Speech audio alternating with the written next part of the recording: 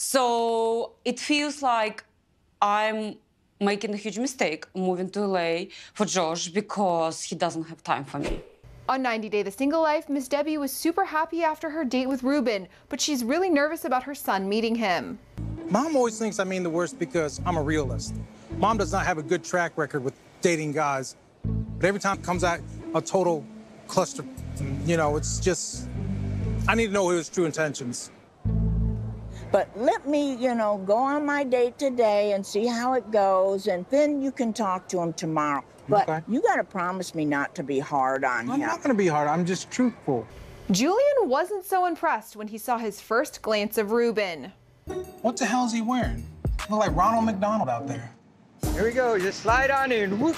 Oh, see, that's how you get in. Of course. Oh, yeah, I got your information now, buddy. Her hat's going to fly off. He pulls up in this three-wheel car. I mean, Mom rides in a four-door closed-roof vehicle. That's all right. I got a picture of his tag, and I'm gonna run a full criminal history on this guy. Not getting a goodbye by him. Dangerous. Debbie went on her second date with Ruben and broke the news that her son wants to meet him. And actually, he handled it pretty well. You know, I just hope he's not going to interrogate me like I'm a criminal. Well, I hope not either. And I don't want this to be an imposition upon you, and you think, oh, Debbie's got too much baggage. Her son's a cop. Well, I mean, if it's important to you, you know, well, I'll meet with him, and I'll meet, you know, together, and it's awkward, but we'll deal with it. You know, that's all we can do, right? Right. That's a little bit intimidating, I guess, you know, because it's just our, you know, our second date. It's weird. It's a little early. I hope he doesn't interrogate me, but, you know, if he's here, you know, I'm not going to dodge him. Megan went to go visit John in Vegas, and she's standing on business with what she wants out of this trip. And we're gonna have a good time, and, you know, little by little. Yeah, for sure.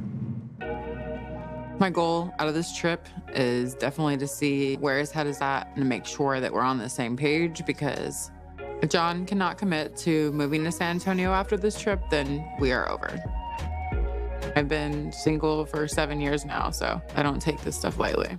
And John is really hoping that she gets along with his family.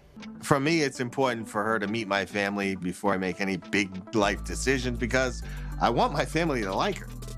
It didn't work out that way the last time with my ex. Let's just say the family and her didn't get along. Family's important to me, and I don't want that same dynamic. Megan met John's brother Patrick, who did not hold back when it came to talking about how much his brother doesn't want kids. I've always said, like, I wanted to have, like, two, like, one girl and one boy. Well, John definitely doesn't want one.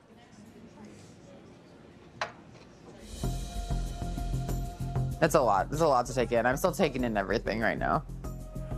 I didn't know that John was pretty adamant about not wanting a child. Kind of took me by surprise. They're saying that John's like another child. Like, I mean, I hope to God that like he would never put me in that position. I don't need a man-child. Like, I have my daughter. Can we go forward and not be on the same page? Do I allow, you know, this relationship to continue in general? I'm still taking it in. Tyray went on his first date ever with Taresa, and she's really feeling the vibe. Really excited to see Tyray. From yesterday, just meeting him for the first time, he is so sweet, and I think talking to him is really easy, and conversation comes naturally. So we have this great connection, and I was vibing with him for sure. They went on a tour of New Orleans together, and some of the topics the guide brought up hit a little bit too close to home. Talk about an interesting tale that involves true crime, murder, mutilation, and jilted lovers as well. Oh, God. Now, you guys being on a date, y'all feel any type of way about that? Jilted lovers? Yeah. I mean, Yes. yeah, definitely. Both of us. The tour guide is talking about pretty much me and Teresa's past in a way, which is kind of ironic. You know, Teresa and her jilted lover.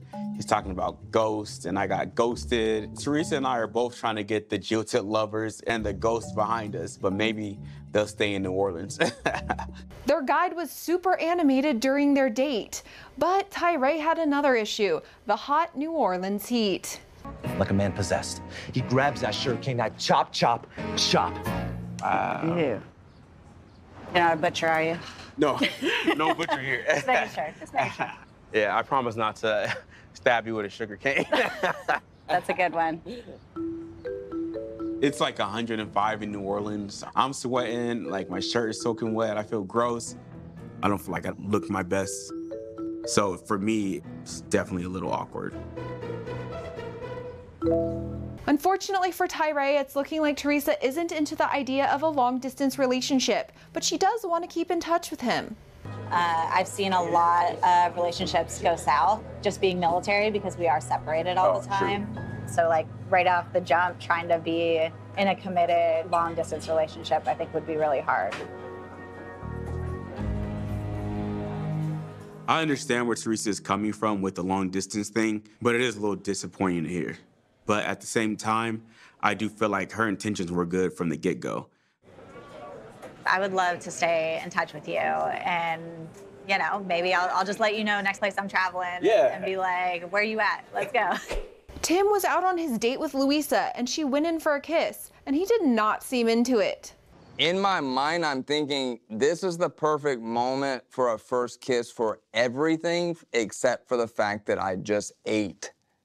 It's been a while, like, will she think I'm a good kisser? Like, I just have all this running through my brain. Okay, okay, let's see.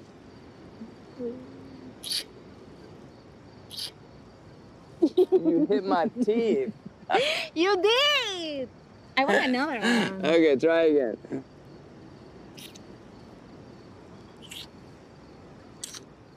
Natalie and her mom went to a Halloween celebration, but Josh was nowhere to be seen.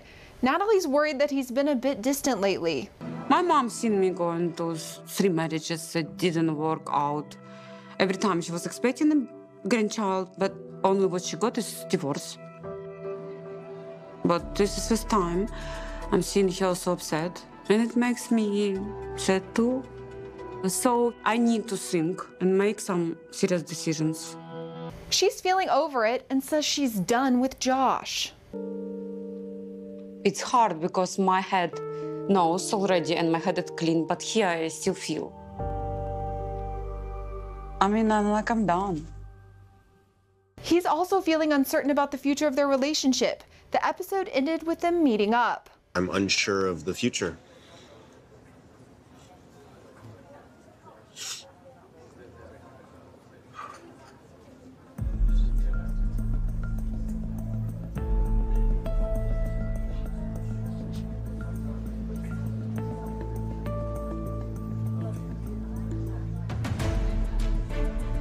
Hello.